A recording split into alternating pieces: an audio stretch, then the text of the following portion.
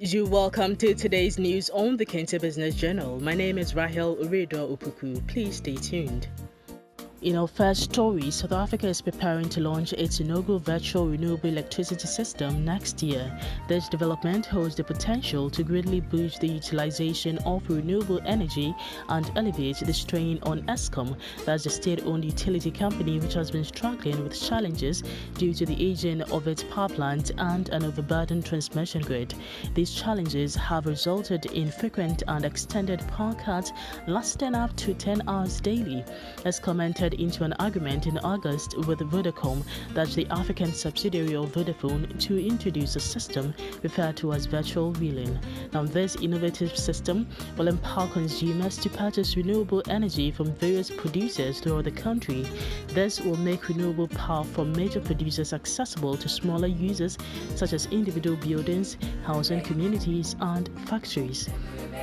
Now, on Saturday, a Palestinian militant group called Hamas launched an attack against Israel, with many killed, wounded, and others taken hostage. This attack, the Hamas called Operation Al-Aqsa Flood.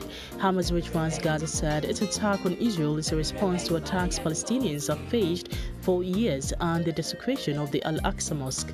The Hamas fighters shot over 3,000 missiles to Israel while infiltrating Israeli territory from Gaza, where they reported to have captured Israeli soldiers.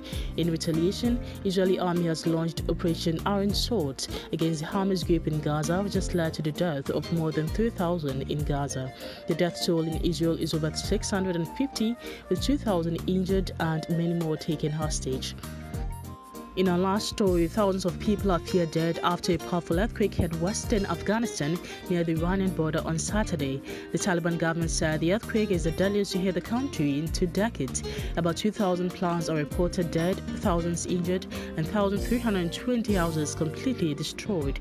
The 6.3 magnitude quake devastated at least 12 villages near the city of Herat on Saturday.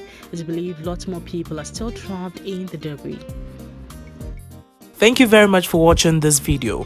Please do not forget to subscribe to the YouTube channel KBJ Business Journal TV and press the notification bell to stay updated always.